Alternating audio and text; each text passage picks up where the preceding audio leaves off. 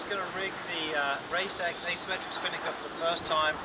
It's a single launch system, so the halyard runs through some pulleys which pulls out the pole as you launch the Spinnaker, and when you douse the Spinnaker it comes back down again all on its own. So take the Spinnaker halyard, firstly untie the Spinnaker sock from in here, move it forward, take the end of the halyard and reach all the way forwards underneath the hoop, and you'll find a little pulley attached to a rope which is attached to the other end of the pole.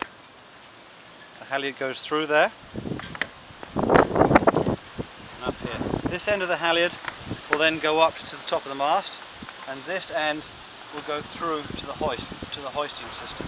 So to push the pole in and out, the pole slides back in, that line goes forwards, and then tension on the Spinnaker halyard as you hoist the Spinnaker up.